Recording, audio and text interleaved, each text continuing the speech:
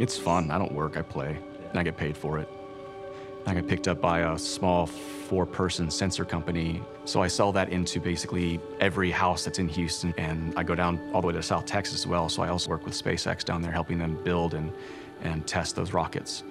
Just a nerd of nerds. But, I can visualize very complex things from, quantum mechanics all the way up to, how stars form and work. And I could never figure out, where is God influencing things? How is he influencing things? They referred to me as Angry Andy because I had these questions and I didn't have any solid answers. So met Dan and Clinton at the local sports bar doing trivia night on Tuesdays, and I sit next to them and they have their Bibles there, doing their Bible study for their discipleship. And they gave me some time to listen to me, and I asked them some questions and they were patient with me. And a couple weeks went by and Dan's like, all right, Andy, when's the last time you've been to church? And, how do we get you to show up? I'm like, well, what kind of church is it? They're like, we just read the Bible and we talk about it. We don't prophesize, we don't go and Bible beat or thump, we're just there to talk and listen. And then we have our house churches that we'll go to afterwards and talk with more in depth, more intimate in terms of how our lives are influenced by the sermons and then, group prayers and whatnot. And so I'm like, all right, I'll give it a chance. I haven't been to church probably in a decade and a half.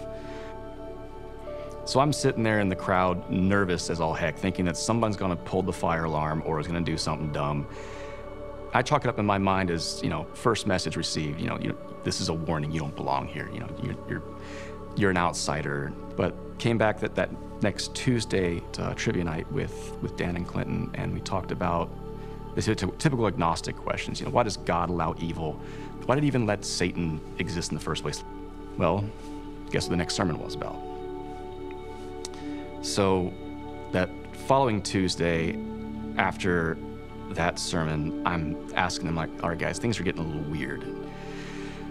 So we start talking about something that's more personal to me and my family. I've had some falling out with some family members and things that in my mind couldn't be forgiven. So we're sitting there talking about forgiveness, and then, of course, that next Sunday, the sermon was on forgiveness. And I'm sitting there like, all right, this is very, very, very strange. Why is this happening?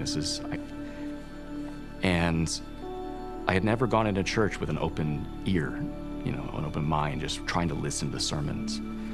The next Sunday, Dave Edwards gets up there and starts going over Philemon.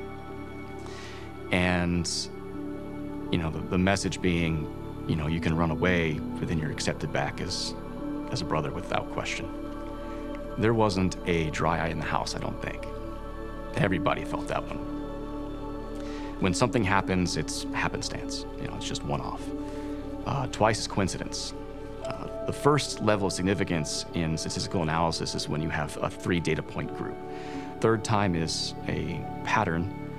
And then once you have a pattern to recognize that something is in control, the 4th time it happens after that signifies there's something else going on. And for me, something reached out from the ether to slap me upside the head.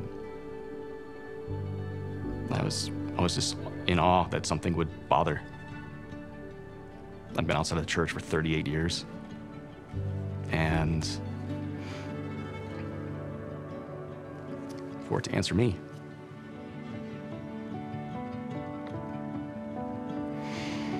And then, a couple of months went by, and we were sitting in the sports bar again on trivia night last week, and it was my birthday coming up the next Tuesday on the 6th. And I was sitting there just thinking, we haven't had a house church in a couple weeks. And so I'm like, well, it's my birthday. It's a Tuesday, which would be a trivia night anyway. Why don't we just do a baptism? And so both Clinton and I got baptized in the same night from Dan. And I made sure to reach out to Dave to make sure he was there so he could see the full circle. And he showed up. And the entire house church was there too to witness. So no matter where you are, don't be afraid to talk to people. If they're open to it, they'll listen to scripture, they'll apply it to their life, and they'll see.